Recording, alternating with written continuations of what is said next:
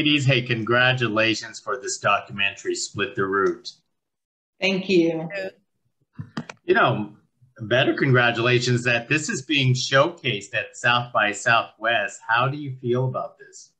Elated. So grateful because, you know, like most documentaries, this was started on a wing and a prayer. You know, you know, I heard about the work IFT was doing. You know, I was so moved that I sent them some money and a documentary filmmaker. You know, we sent Linda to start filming as soon as I heard about the story, and we were cleared by, I know, Julie and Francisco and others to do so. So, you know, I think we thought we would have a documentary. Maria mentioned earlier, we thought we'd have a documentary in time for, you know, the election, because we started in 2018. And here we are many years later. But, you know, the fact that the work was recognized by South by, and that, you know, that we will, you know, our greatest hope is that we can get this in front of as many eyes as possible. Hopefully the entire world, that would be good. Yeah.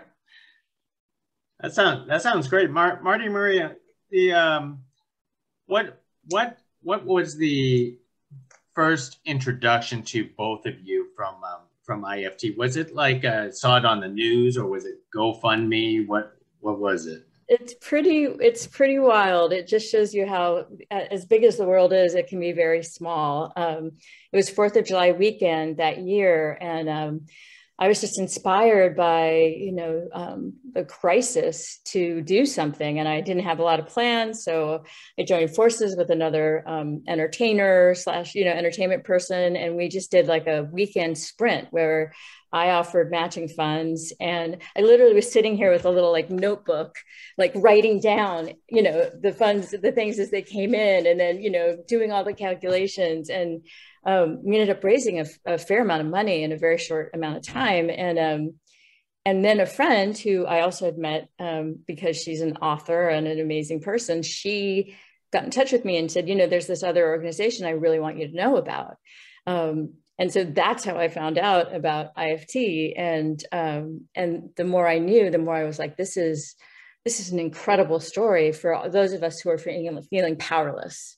That you know, Julie and Francisco and the volunteers, and then the connections they were making with people like Rosie and Jenny, that was tangible, and so much of it feels out of our control. So that's why I jumped at the opportunity to get on in there.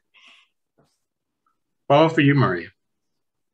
Well, Marty and I worked together. Marty spoke to Julie and called me right away. And, you know, we mainly work in narrative, television, and film. Marty has produced a documentary before. I've never made a doc, but I'm an avid doc viewer and lover. And we talked about it. Like, if there's the right story, like, let's absolutely make a documentary. And she called and she said, I think I got it. And she told me about the organization and what they were doing. And we knew that that was a compelling way into the crisis. But as we explored, you know, soon after, Jenny and Rosie's story and access to them, and that there was already news footage covering their reunification, was really helpful for us to tell a comprehensive story. And as Marty said, you know, we originally thought that this was going to be filmed and wrapped up much sooner, but it allowed us to really follow the process. I have to say, personally, I was somewhat naive and didn't realize that pre-COVID, the asylum seeking process to a hearing was 12 to 24 months. And that we were able to follow these stories and engage in in Jenny and Rosie's story, and to give them a platform to share their not only harrowing experience, but heartwarming. You know, we were really inspired by who they were. So it all came together in the way that it should. Again, with scripted, you kind of know where you're going and you have a finite period of time and you're going to make something, but we were able to let this unravel and unfurl in the time that it needed to. Great. Well, Julie, we didn't forget you because this is you're a huge part of this story. For those people, Julie, who don't know, could you tell us about the Immigrant Families Together organization? Because it is a relatively new organization in our short history. You're muted. You're muted. I was saying really because it feels like it's been many, many years at this point. Yes, so I'm a former social worker, and my husband, who is a refugee from Cuba, also has a background in social service, specifically working with incarcerated folks, and himself has experienced immigration detention and the entire immigration adjudication process. So in 2018, when we were, as everybody else in this country and around the world, seeing the images unfold of what was happening at the border every day, I think we both just had this increasing sense of desperation. As Marti was saying, I think most people were saying, most decent people were saying, how can I help? But also really understanding, because we come from a social work background, that we wanted to help in a way that was actually helpful and not just sort of performatively helpful or meddling. And so we were never really sure exactly what the entry point was into helping until the day that I heard a local attorney here in New York on the radio, Jose Orchena, talking about his client, who was Jenny, in the Eloy Detention Center in Arizona. And he said something that for me was just the complete aha moment, which was, she doesn't have to remain in detention. She knows where her kids are, unlike plenty of the other parents who were in detention. Her kids are in this foster care center called Cayuga in New York City. She can be reunited with them. She just needs to have her bond paid, and then she needs to get from Arizona to New York. And I thought, well, that's really concrete and tangible. That seems like something that's doable. I talked to my husband that night and I said, I think that we should do this, but you have to understand, like, if we're going to do this, it's a long-term thing. It's not, we're not just going to pay the bond and that's it. Goodbye, good luck. She's going to like land in New York City. Like, you know, because this was your experience too, like you need some support to navigate that. So like, we need to plan on being part of a long-term community of support. And he said, yeah, you know, we have to do this. Like, this is an opportunity for me to pay back my experience. He came as a refugee in the Marti boat lifts in 1980. And for reasons that neither of us can still understand, fell into a wealthy white family in Cambridge, Massachusetts, who was very progressive, deeply involved in 1980s activism there. And really felt that this was an opportunity for himself to be able to kind of pay it forward. And so we marinated on that over the weekend. And then on the following Monday, I called Jose Orchena, who answered on the first ring. And I said, hi, I heard you on the radio. I really think that we can raise this money among our angry friends. Would that be okay? And he just started laughing hysterically. And he said, of course it would be okay. Like, she has no money. Her family has no money. She has no means of paying bond. And I said, well, could we start a GoFundMe campaign for her? And he said, yes. And so we did. At the time, we didn't know that the bond was just $7,500. And by the next morning, we had already raised that money and more, and it was not stopping. And what happened was a few sort of perfect storm elements was that when Jenny got released, she was the first woman, as far as we know, who had been separated from her kids to be released from that facility on bond and reunited with her children. So it spurred tremendous media attention, also because at that point I was a journalist, so I was able to harness a lot of media friends to cover the story.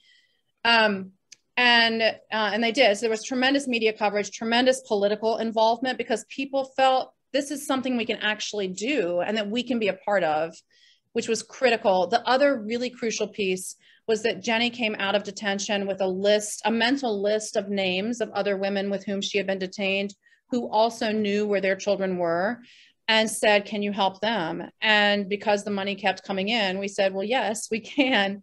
And that sort of just then generated this, you know, self-feedback loop of like, seeing more people get out, made more people donate money, made more media coverage. And it hasn't stopped ever since. Wow. I mean, and this all spawned from that zero tolerance policy that, you know, for a lot of us on this side of the border are not really aware of. But you know, Trump's no longer people say Trump's no longer in office. Why is this still an issue? I think the documentary does such a fantastic job of answering that question. Megan Finn, who was and remains one of IFT's most devoted volunteers and who went off to start her own organization as well, says it so succinctly in the film. This is not just a Trump administration issue. And then Linda's and the production team's acquisition of all of these news headlines that you see flash across in a series that show the temporal, the timeline of our failed immigration policies in this country really show that this is a problem that's been going on since our founding days, right? That it's not a one administration problem. The difference is that in the Trump administration, all of the sort of traditional suppression of this from the public view was brought into full light, right? And that, I think, was sort of the shock for so many people in this country. I think what the film does is really depolarizes the issue by saying it's not just a Trump administration issue. It's an issue that undergirds all of our immigration policies and approaches in this country. And that is the locus of reform. Maria, Marty, it is your fascinating subjects of us, Jenny and Rosie. Their tales are great, but how did you manage to convince them to participate in this documentary? Because, for a lot of us, this is a tough story to tell. Well, Julie had made so many inroads, they were already very willing to tell their story. And Julie, you may be able to articulate this better as to why they realized that giving media coverage would help them and others like them. Yeah. So, as I mentioned, Jenny really early on had massive media coverage. And she said frequently to the media and to us, because we kept checking in with her, we said, is this too much? This feels like a lot. Like the media spotlight on her was just intense. And she said, it's a lot. And I also feel like this is what I want to do because I want the women who I left behind to know that I'm fighting for them. I mean, women in detention centers were seeing stories about themselves on the news, right? But they were never sources of those stories. And so she and Rosie both felt very strongly, as have other family members that we support and have supported, that if they had the opportunity to speak to press, they wanted to do that because they wanted to be able to A, share their own stories, but B, remind the public that women and other people were still detained. They were still separated from their children. They wanted people to understand what the detention center conditions were like, which were horrible. I mean, in the documentary, you hear the story of Irma, who was actually Jenny's cellmate at Eloy, and Irma had passed away. The doctor, this is not a part of that story that's told in the film, but a friend of mine from college is a doctor in Boston who helps a lot of the families that we have in that area and actually hosts one of our families for long term. And she was a member of a secret Facebook group of doctors responding during the zero tolerance crisis. The doctor who actually was the admitting doctor for Irma was in that Facebook group and said overtly in the group, I firmly believe that if Irma had gotten attention and diagnosis while she was still in detention, she would be alive today.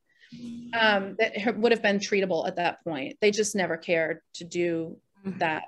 And so it was really important to Jenny and Rosie to take every opportunity. Rosie actually published a book in 2020, a memoir of her experiences. And so through that experience also, she really understood the power of telling one story. And how that could be a tool for policy change and for opening conversations. I was the co-author on that book. And so we had hoped that she would be able to travel around the country and talk to book clubs and audiences directly. Because of the timing of it with COVID, she wasn't able to do that.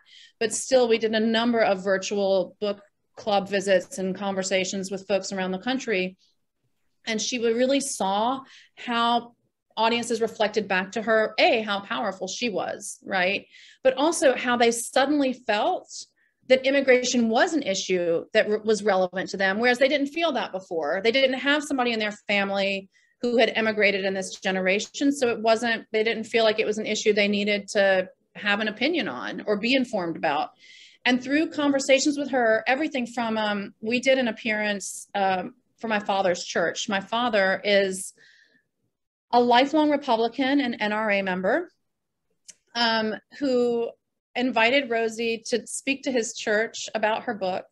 And afterward, his church, which is a very small town in Colorado, comprised mostly of people in their 80s who are white and Republican, had a conversation. They got together and formed a committee to determine how they could be a welcoming congregation. They live adjacent to a community primarily of Mexican and Guatemalan. Sorry, my oldest daughter is calling from school. Migrant population of migrant workers and migrant farm workers in the cornfields and hemp fields in Delta County, Colorado. And so, I think for Rosie, this was a powerful moment of saying and seeing how her story actually impacts change directly at the grassroots level and at larger levels. Both Jenny and Rosie and other families, for example, have testified before the Senate Finance Committee, before the Department of Justice, to share their stories, and those have related in direct policy changes. And we were really fortunate because by the time we got involved and knew that we wanted to make a documentary, they were already, Jenny and Rosie were both bonded out and in the midst of their asylum seeking process. So the fact that there was so much media attention and coverage, and we could then have access to the origin story of what happened when they crossed over, made it really helpful for us to tell their story from beginning to, not end, but where we are at this moment in time. Terrific. Well, let's leave with one more thought, because South by Southwest audiences is going to watch this pretty soon, and hopefully you'll expand the market and more people will actually watch this documentary. What is the one most important take that you hope that people would walk away with after watching this film? I really think it's what Julie was just illuminating, that this issue can get reduced to sound bites and statistics and be politicized. And because zero tolerance, there's not the same crisis at the border, it can be moved aside and people are focusing on other issues, that it's an opening for conversation and an understanding that there is something that we can do and that we need comprehensive immigration reform, and that needs to come through congressionally. That, to have a change of administration with policy changing, it's like this pendulum swings and there's whiplash, but we need something much more cohesive. And I think it just gives audiences the tools to start understanding the issue from maybe a different perspective that they didn't have. Marty, you're sorry, I'm muted because it doesn't matter why I'm muted. I would say similarly, and this may be a more cynical point of view, we can't expect Congress to act. We've been asking that back and forth for, as the movie points out, over a century. So what can we do? And to me, the film is just so, it gives hope to something that feels often very hopeless. And it gives, as Maria was saying, the tools for people to actually feel empowered to make a difference. And to me, that's, I've worked for a long time with Everytown and Moms Demand Action. And I remember after the March for Our Lives, I was talking to Shannon Watts, and she said, the marches are great. They're kind of like great PR, but this is a long haul issue. And this is a drip, drip, drip, state by state, city by city. You make the change at that grassroots level. And let's just call it the other side. They've been doing that forever. And we need to be doing the same on all these issues that we care about. Right. I guess, Julie, I guess your last word, and I guess you're going to present our call to action. I mean, it really is exactly what Marty's saying. It's really an invitation to find your place, right? I think what both surprised me and leaves me endlessly grateful about the process of IFT has been seeing how many people just wanted to be told what to do, right? Thousands and thousands of people, no exaggeration, have contacted us, particularly in the beginning, but still today, to say, how can I help? And that's the driving question. I think for so many people, it's hard for them to come up with the answer, right? But I hope that this film is an invitation to really think deeply about, how can I help? Not just around the issue of immigration, right? But around whatever issue feels sort of personal and moving to you, that calls to you, to not feel that it's the sort of the domain of government or the domain of some special interest group or established organization to sort of solve the problem, because a lot of the problems also maybe aren't solvable fully, right? But to mitigate the impact, right? To at least decide, I'm going to make life better for and with at least a handful of other people. And one of the things that we have been really conscious about at IFT, I will often get pushback from funders who will say, but you're not operating at scale. Don't you want to scale? And I say, no, I don't want to scale. I want to help 124 families really, really well. I don't want to give them a meal and then today and say, oh, that's great, we served 1 million meals, and then tomorrow they don't have anything to eat, right? They don't have anything to eat next week. I want to make sure that for these 124 folks for whom we posted bond, they're living lives that are really stable, that allow them to be healthy and whole and to progress toward their asylum outcome and whatever their own personal and professional goals are. Hi. Oh. Sorry. Home from school. So that's what I hope that the film does, is that it's an invitation to really, to be in conversation with one's community, but also to be in conversation with oneself about the locus of your own personal power, because we have immense power individually. And then collectively, when we add that all up, we can be pretty fierce. That is true. And this is a very powerful film. Ladies, thank you very much for speaking to us about your film. It's going to open a lot of eyes, so everyone should check out Split the Root. Thank you. Thank you. Thank you so much.